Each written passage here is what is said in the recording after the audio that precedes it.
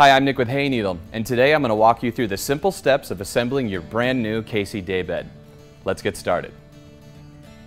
The first step is to unpack all of the parts and take an inventory by comparing all the parts in the box with the parts list on the directions. Please remember when you're cutting the tape not to cut too deeply, as you may damage the parts inside. Once you've taken inventory of all your parts, it's time to move on to step 1, which is attaching this wooden block, which is number 14 on the list, to the side of your Casey Daybed. A couple things to note. The tools you'll need to complete this project are 1, a not included Phillips head screwdriver, and this included Allen wrench. Another important piece, I like to keep my smaller parts organized by taking a chunk of the foam that's included with the packing and organizing all the screws, wooden dowels, and such. Okay, for step 1, you'll need both of your wooden blocks, number 14, and also 4 of your long Allen bolts. It's quite simple. You're going to find these holes for the wooden blocks on the bottom rail toward the back of your sides. Very, very simple. You just line up the holes, slide into place, and one key note.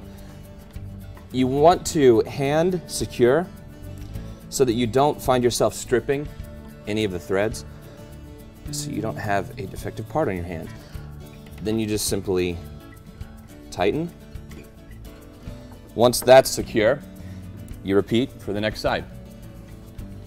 And now that you have the wooden blocks attached, it's time to move on to step 2, which is attaching the rails to the sides of your daybed. Now for this, you'll need your included Allen wrench. You'll need 8 long Allen bolts, all 4 of the wooden dowels, and all 4 of the post finishes.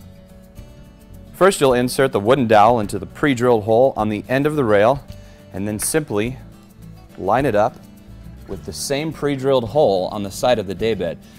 Quick note for this step, it's a good idea to have a partner with you or some sort of support. For my purposes, I'm just going to use the included boxes and the packaging as my stabilizer. For the next part, you'll need 2 long Allen bolts, and simply insert in as you've already lined up the holes. Hand tighten to make sure that you're not stripping the threads, and then use your Allen wrench to secure tightly. Moving on with your support boxes in place or your assistant in place, we're going to attach the rail to the right side of the daybed. Take your wooden dowel, again insert into the pre-drilled hole on the end of the rail, swing in the right side of the bed, making sure to line it up with the pre-drilled hole. Lift slightly, make sure you're lining it up correctly, and insert. With your 2 Allen bolts in hand and your Allen wrench, you're going to repeat the same process, hand securing, and then finishing with the Allen wrench. It's important to note on the back rail on at least one of the sides that you don't completely secure, as you'll need a little give in step 3. Moving to the front, it gets even easier. I like to preset my dowels in place, and with my support boxes or my assistant, simply line up the holes, open up the frame a little, and slide into place. Then you move to the outside with your 2 long Allen bolts, and repeat for both sides, of course. Hand securing, then finishing with an Allen wrench. Perfect. Now once all 4 sides are secure, it's time to move on to the post finishes. Simply remove the cap, insert into the hole in the top of the post, and hand secure. When you're finished, do the same for the rest of the 3. It's time to move on to step 3, attaching the back of the daybed to the sides. For this step, of course, you'll need your trusty Allen wrench and the final 4 Allen bolts.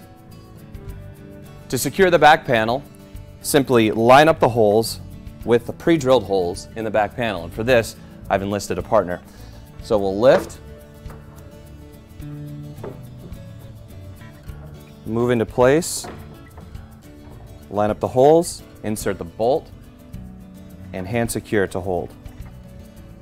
Once all 4 bolts are secure